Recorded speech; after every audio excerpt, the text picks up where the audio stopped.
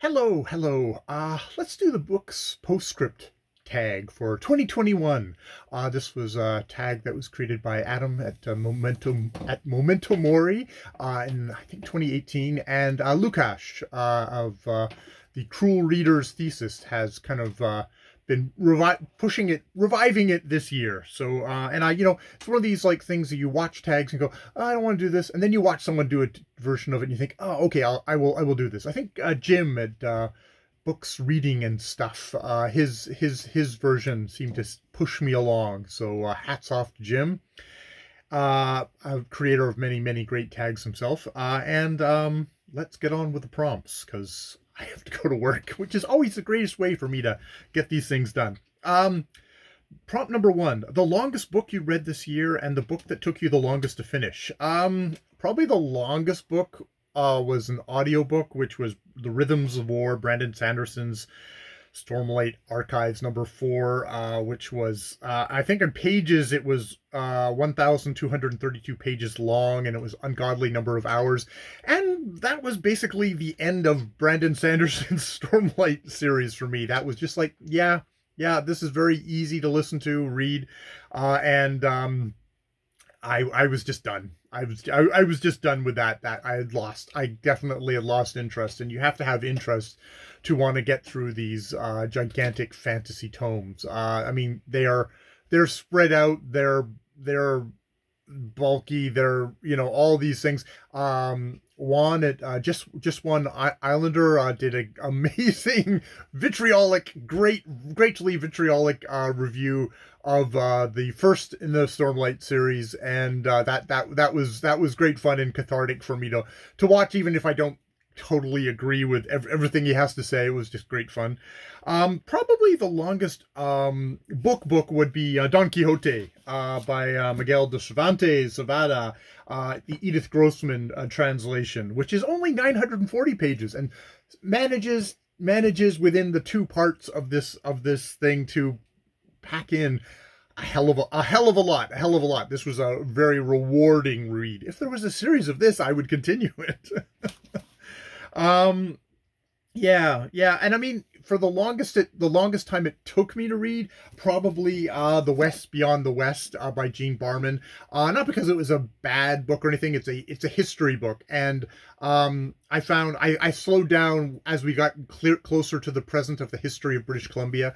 I found the earlier chapters on the early years of British Columbia, the province that I live in, a lot more engaging. But yeah, I finished it up, but I did take a long break, which made this probably the longest read. I was actually preparing for On the Cusp of Contact, another book that I read this year. Just finished this as a buddy read with Sean the Book Maniac, and was all about kind of those early years, essays about the early years, and was well worth it, if maybe slightly repetitious by the end. So number 2, a book you read this year that was outside of your comfort zone. I'm gonna dispense with holding up stuff at this point, because if I edited, it would just not be a thing. So that's always one of those things of like, well, I picked it up and read it, so how far outside of a comfort zone is it? I mean, like Accidentally in Love, Suckers for Love Mysteries #1 by K.L. Hires. That might be considered outside of my comfort zone. Gay tentacle erotica. But it was very fun, very readable. The First Bad Man by Miranda July. I think that would be outside of a lot of people's comfort zones, but actually it was right in my comfort zone.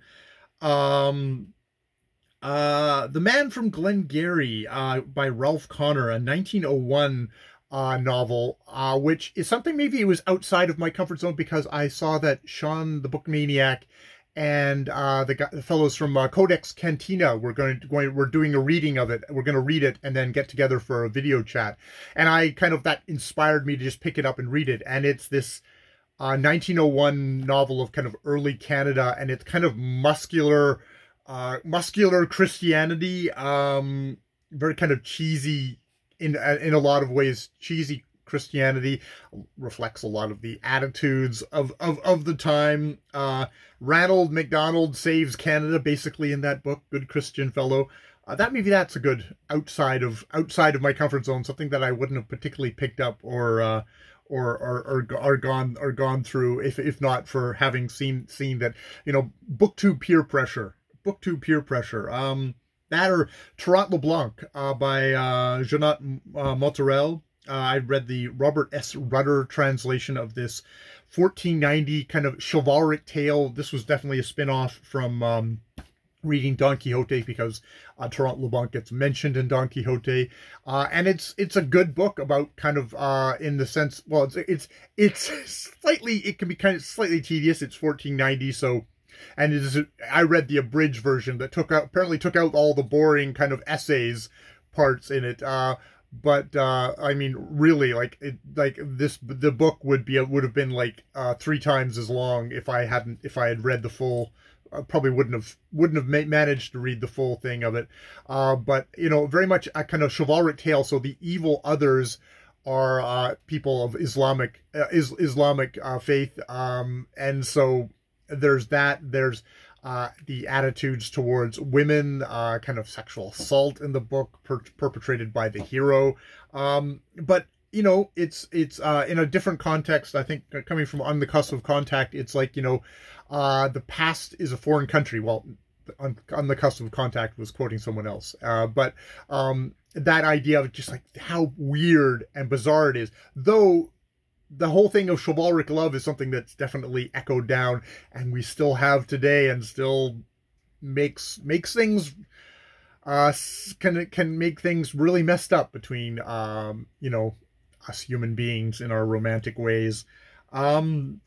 Number 3, how many books did you reread? Othello, The Tempest, Great Gatsby, and The Wee Free Men by Terry Pratchett. Probably the favorite of those, number 4, the favorite of those was probably The Great Gatsby.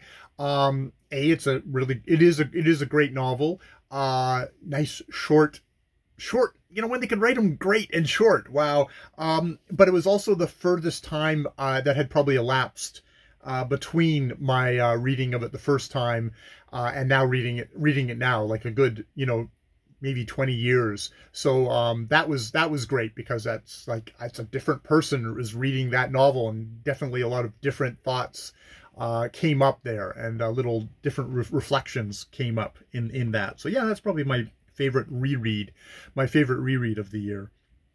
What's a book that you read for the first time that you look forward to reading in the future? Undoubtedly, Don Quixote is one. Butter, Honey, Pigbread, a Canadian novel by Francesca Ecoese. Another. Detransition Baby by Tori Peters, a third. Yeah, definitely. I mean, Don Quixote, because it's just so, it's one of those classics that's so dense that you latch onto one thing and you just keep on reading that through the thing. But yeah, I can see coming back and loosening up and having read it all one time, you're going to get a lot more out of it. And I mean, you could say the same thing about Butter, Honey, Pigbread, a book that had a happy ending that was really well earned. Yeah, and Detransition Baby, a book that kind of starts to give me a little peek as a cis dude into kind of trans lives. Yeah. So that's when you think, okay, is that very much of its time? Or if if I wait 10 years and read it, how will it be better? Or, will it have fallen off? So that's always interesting. Number 6, favorite single short story or novella that you read this year. I'm probably going to go with there's sections of Just North of Nowhere by Lawrence Santoro, a sort of fantastical telling of a town a couple of hundred miles outside of, I think it's outside of Chicago, but it's very much constructed of different people's stories. So each chapter is very much a lot of them are very standalone little short sections, and I would probably pick that. Probably the one about them killing a god, getting swallowed by a god, and then killing it from the inside, and just good Cthulhic kind of stuff going on there. Yeah. Number 7, Mass Appeal, a book you liked and would recommend to a wide variety of readers. It depends on even within that. Like, what's a mass? I don't know if I read super popular stuff. I mean, I read Nomadland, which probably had a lot of people read it because of the movie. You know, like, you know, for science fiction fans or people who are sports fans, probably the Scott Sigler's Galactic Football series. Starting off with The Rookie, I didn't read that this year. I read The Gangster and Stone Wolves. That's definitely, that would definitely be up there. Terry Pratchett, you know, I read The We Free Men, which is a great way to start the Tiffany Achings part of that. You basically, you can start in any one of the different sections of the thing, just not the Color of Magic, because that's probably one of his weakest. That is the very first of the Discworld novels, but it's also the very weakest. And actually, I'm not a big fan of the Wizards in general. You know, Guards would be one. The We Free Men, The Truth, A Monstrous Regiment. Those are probably the ones that I would go. And if you're straight mystery historical, not fantasy, it would probably be C.J. Sampson's The Shard Lake series. You know, starting with Dissolution, I read the next one in that series, which of course the name of it has evaporated me, but that's like a good historical mystery thing. Specialized Appeal is number 8. A book you liked but would be hesitant to recommend to just anybody. Probably I would have a little set of stuff that I would do, which would be The First Bad Man, Miranda July, The Butterfly Lampshade by Amy Bender, Stoner by John Williams, The Little Stranger by Sarah Waters. That has a certain kind of an emotional core to me, of a kind of a tone of kind of a little kind of a melancholy, kind of inward tone to me. That is what that would be my specialized recommendation for that kind of reader, which I definitely am. Number 9, reflect on your year as a bookish content creator. Goals met, good, bad / memories, favorite video you made, etc.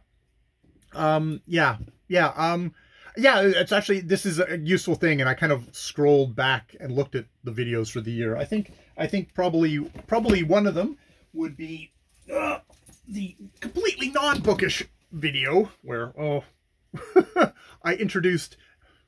He loves his earlobes. Where I introduced Theo here. Hey, Theo. Yes, Theo is especially looking rumpled at the moment because we've all been sick and nobody's had the energy or wherewithal to comb, but you're still pretty happy. You got to run down the hall a lot. So yeah, introducing here, Theo, I'll put you down. Introducing Theo to everybody, because he came into our lives this year. That was definitely a favorite thing. Doing my video with Janine, couples video. And just kind of talking to her about books and just kind of coupledom in general. That was a fun thing. We started the BookTube Spin this year, Rick McDonald's BookTube Spin, and that's been really great. I was looking around for it. That's helped me kind of work my way through some of the books that I actually own but been meaning to get to. At the moment, I'm reading Inferno by Eileen Miles, a poet's novel. And just as one of the little prompts there, and it's a nice light prompt of just, you know, get a pile of books, he spins the wheel, and then whatever number it lands on, that's the number that you've assigned to your book. You get to read that. And I found that really useful. As we've gone along. Kind of BookTube-ish, slightly adjacent is doing that I've started doing journaling this year. I've just very single one page a day kind of journal thing. I filled up this one, and now I've started on this one, and this is the Steve Donahue method, or at least what I dub as the Steve Donahue method, because he's the one who his videos poked me along and inspired me to do that. So that's been a really kind of a nice addition to my just the daily practice of you know, listing what I did and then doing a little very for me very short. You can see in this kind of how much you could get in a single page of this very short little my day. Some of those days are just like, I'm so tired or I'm so sick, but other ones are it's been a little, it's another little kind of thing of one of the things I wanted to do this year was be a little bit more thoughtful. That's had its peaks and its troughs. We're might be in a little bit of a trough at the moment. I don't think I ever did any goals for December. Just my own personal stuff like that. Big thing for me is glasses. I got glasses this year, and that's sort of it's now that I have them, it shows me exactly how much, because these are reading glasses. I'm doing all my reading here. It's been how much it is helped my reading. Just made it easier to read, and kind of opened up all the books that I have around me of what I can actually read. Which, you know, it's like, why didn't I do this sooner? But I always think about that for stuff like that. I sort of do the reverse Clark Kent. I don't walk around with these glasses on, but I appear to you most of the time with these glasses on. I turned off my comment section on my channel here. I've filmed already a separate video on that. If you're interested in that, it may just be me working out my own stuff. If you're not, please don't even bother clicking on my comments thing. But I'm going to have a little report on me without comments, and what that's been like, and what the future is. You know, looking back through my videos, I decided to start doing Sunday reads, which oftentimes happened on Monday, but you know, there's still Sunday reads, where I would just check in weekly on what I was reading. I think I'm probably going to discontinue that, just because what I found was, instead of reviewing a book, I would do Sunday reads instead. So it became like 50% of my channel was doing these Sunday reads. I just don't have the energy to do more than 1 or 2 videos a week, maybe just 1 video a lot of times. And I think I prefer that would be devoted to actually just talking about a single book. And indeed, if you look at my Sunday reads, a lot of times it just evolved into me stopping and reviewing one book, or God help you, review all of the books and have a Jeezly long video. So yeah, Sunday reads has been an interesting experiment. Hats off to people who can make, you know, they have these regular segments that go throughout all their channels. But I got reviews done, but I find that, and probably, you know, when I find a good tag video that inspires me, those are the things that I actually enjoy more doing than the Sunday reads. Yeah, so that, I guess, is me reflecting in my year in review. Yeah, thank you, Adam over at Memento Mori. Thank you, Lukash, for kind of reviving this. Thank you, Jim, for doing a version that seemed to get me kick my butt enough to actually do the tag. So yeah, I think I've made it through the year. We'll see if I make it to the very end. I'm probably going to release this and a whole bunch of other videos on the 31st, but let's see if I can make it. All right, more videos later.